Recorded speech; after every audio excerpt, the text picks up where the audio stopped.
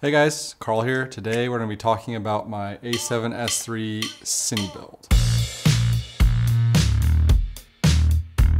Just a quick blurb about it. I built this guy out so it'd be easier to use out in the field, and I can take it apart and use it, just the camera itself if I want to be more discreet or not cause as much attention to myself. The A7S III is an amazing camera. It gives you so many features. Obviously the FX3, the FX30, A1, A7 IV, FX6, you get a lot of features with all those cameras also, and some more than the A7S III, but I own it, it's paid for, it works great, so that's why I built it out like this. And I'll kind of go through the components and why I chose each of these components in this video. So to start off the build, I have the A7S III Tilta full cage. This cage is awesome. It has some really cool features about it. It's got two NATO rails on it, so a top NATO rail and a side NATO rail. I added two more NATO rails for my wooden handles right here and here. I think that this cage works really well. It's pretty bulletproof. One thing cool about this cage is it has an RE rosette on it.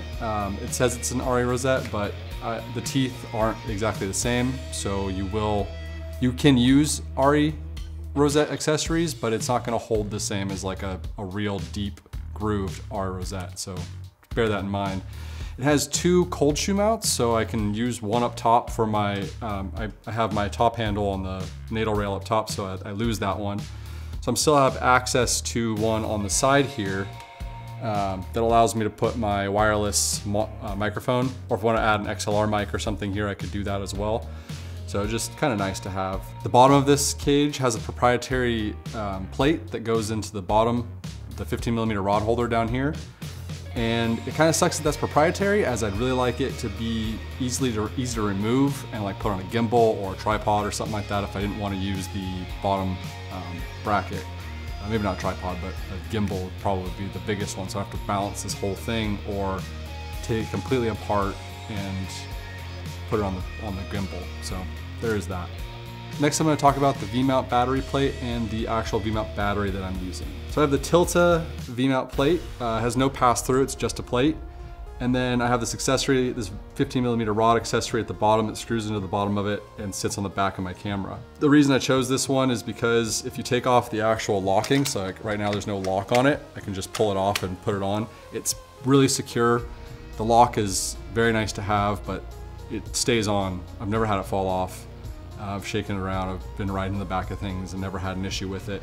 But I like it that I can just keep this, you see this probably on a lot of videos, is you can keep this your LCD monitor on the back of the camera off to the side like that, and you can just flip the camera, check your settings, and then flip it back over again. I really like that. Or if you're needing to protect it, you can flip it around.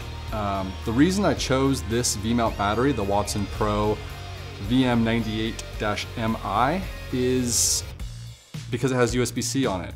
So the USB-C on this guy allows me to charge it without a dummy battery. I've heard all kinds of bad things about dummy batteries and them burning out a camera or having issues with it. So I chose to go this route so it can just charge, so it can continuously charge the battery. And this guy, you can get all day power between the monitor and the camera itself. It lasts a long time. You could probably get, realistically 4 to 6 hours with it.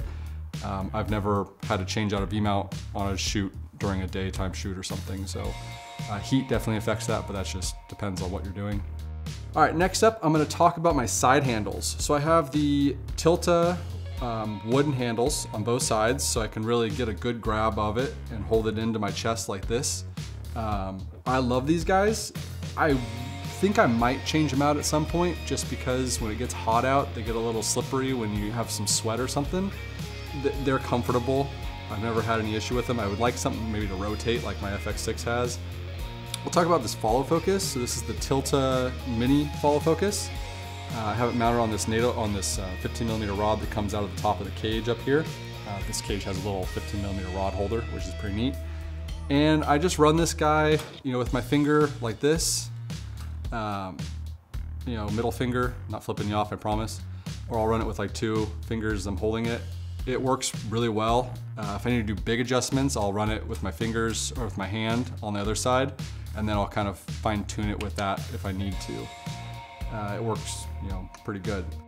All right, next up, we're gonna talk about the Bright Tangerine handle. So this is by far my favorite thing I've purchased for this whole rig.